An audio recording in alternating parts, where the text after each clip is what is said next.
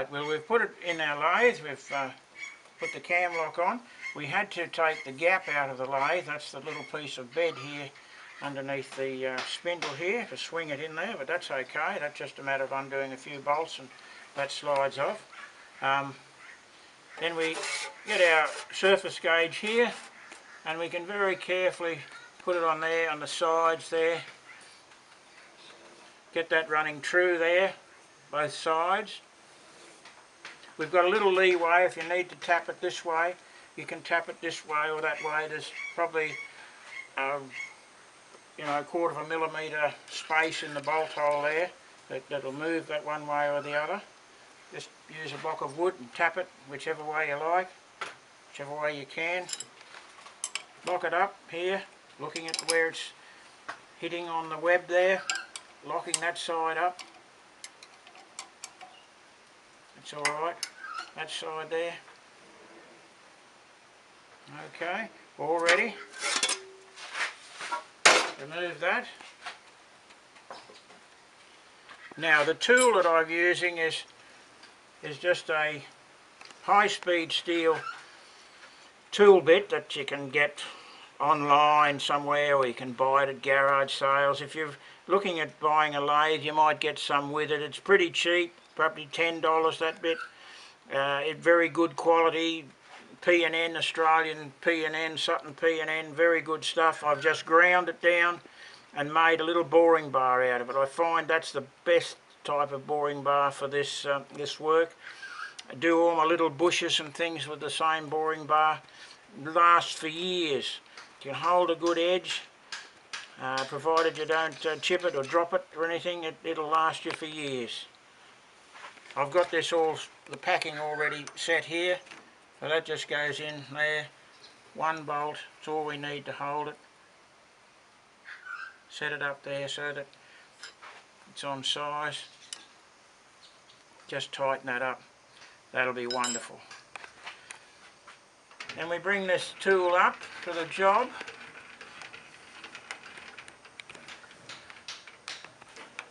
Just take it through to the other side. There it is there, through the other side. And just check that nothing is going to hit here before you start your lathe up. So that's as far as you're going to go through. So everything's clear there.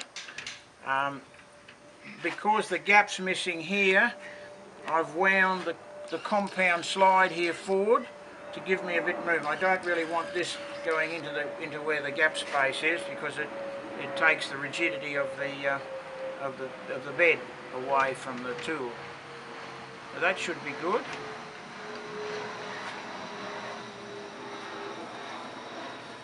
There.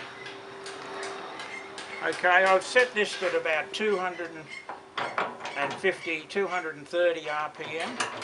That'll be a good speed. Let's try it.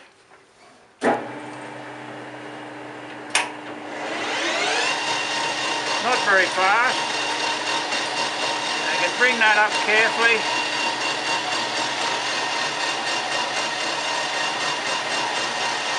About there, and away you go and take that out. It's just a matter of straight parallel turning. Pretty straightforward. Nothing complicated about it. I've kept the speed down.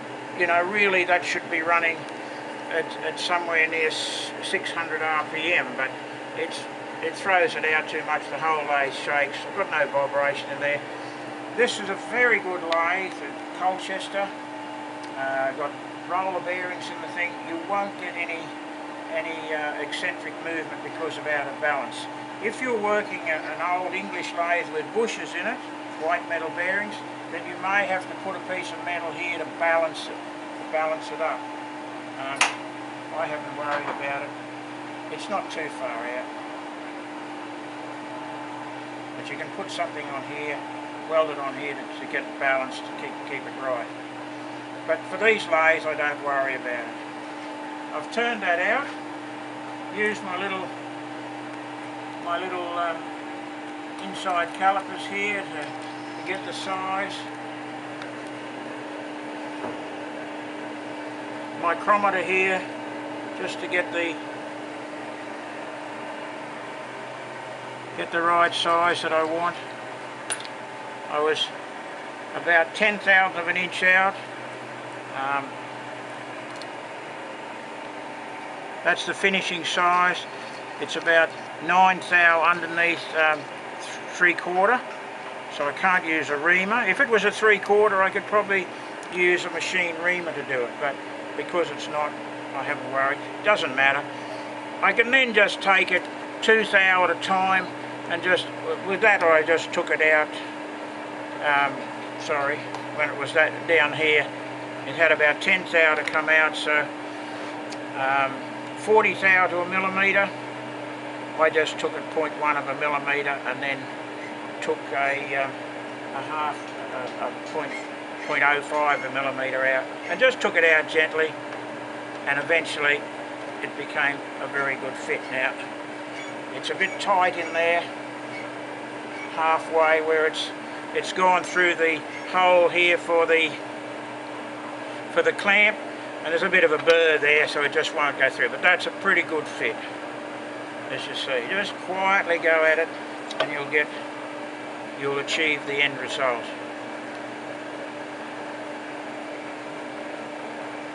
Okay,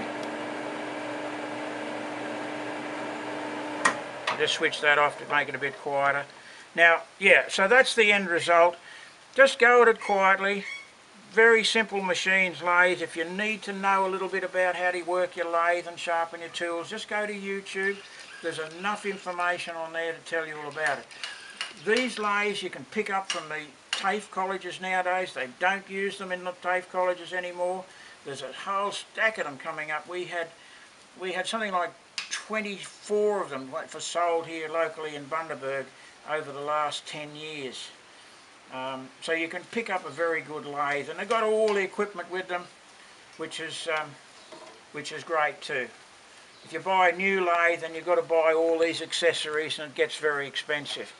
But this lathe here was probably worth $20,000 in 1982 when it was bought new. We got it for about $2,500, and it's hardly had any work. So there are some good buys. And if there's 2 or 3 of you restoring cars, then you buy it together.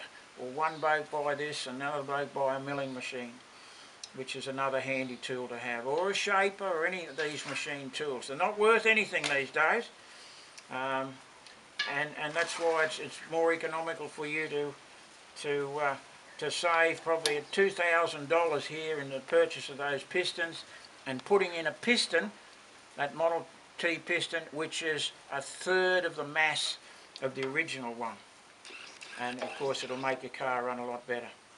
Alright, the next thing we have to do is we have to white metal the big end, and we'll go through that with you in the next series of videos. Thank you very much.